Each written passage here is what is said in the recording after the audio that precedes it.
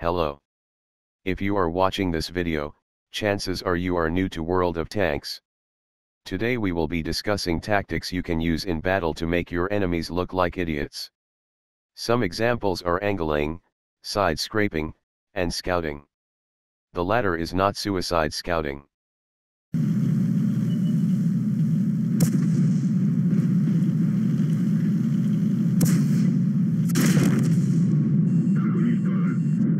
First, we should talk about looking at the mini-map.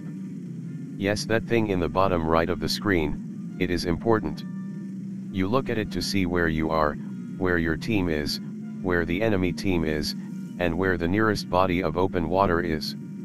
Just kidding, don't drown yourself, there are far more effective ways to suicide.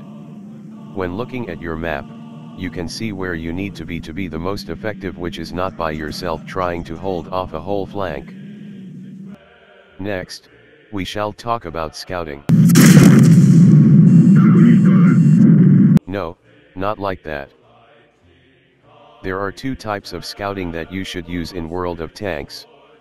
The first is passive scouting, which involves finding a bush from which you can see your enemies but they cannot see you. It is very important to remember that you can't fire, as you will give your position away and you will be executed. The other type is active scouting, which is not suicide scouting, and this involves moving around to avoid shots and spot the enemy by having them shoot you. Evasive maneuvers will be your friend, and it is important to keep your distance and minimize your exposure. It is important to know what type of scouting your tank is best at. For example, French light tanks have poor ground resistance values and lose speed when turning, while Chinese lights have much better acceleration and keep their speed while turning. Therefore, French lights passive scout while Chinese light active scout. In addition, not all light tanks are scouts. The Covenanter is fairly slow compared with the looks and should be played more as a medium tank. Now we shall move on to bushes. No, not those bushes, these bushes. Bushes are like invisibility cloaks. When you have one, chances are the enemy can't see you. However, if you fire from a bush, the enemy might see you unless you are an E25. When you are sitting in a bush, you can see through it, so when you fire they can spot you, but if you are sitting back away from the bush so you can't see through it, then they can't see you through it, and it provides a camo bonus even when you fire. The exact number for how far back you have to be is 15 meters or 50 feet if you prefer that system, which is not used in World of Tanks. Finally, we shall talk about armor. When talking about armor in World of Tanks, there are three primary tactics you can use: angling, side scraping, and going hull down.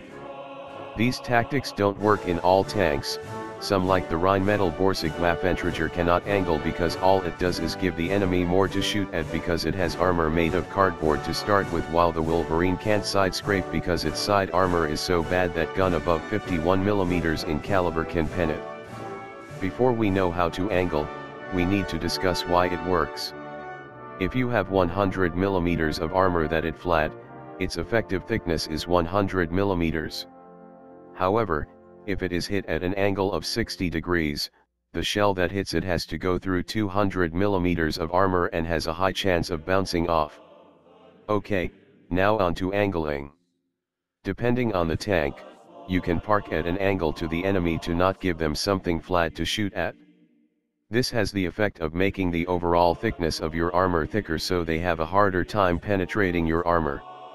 It is important to know the thickness of your side armor in order to know the best angle at which to angle your tank. We should also talk about the overmatching mechanics in World of Tanks now. If an armor-piercing shell has a caliber that is 3 or more times wider than the thickness of your armor, it will automatically penetrate.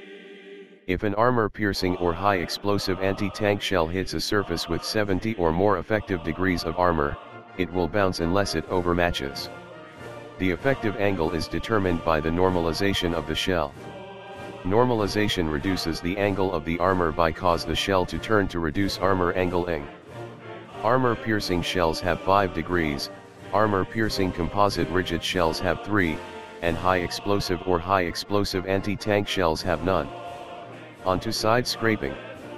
Using the auto bounce angles, you can use some solid cover to cover your front while you show an extremely well-angled side. When the enemy bounces off your side, you can then pull out to expose more of your tank to shoot back. Now, it is also worth noting that your turret front is usually the strongest part of your tank, so if you can hide your hull in a hull down position, you can use your turret to bounce shots. To do this, you need a ridgeline or some small cover. Now you know some of the basics of World of Tanks. Go play randoms, grind up the tiers, camp bush, and pet your stats.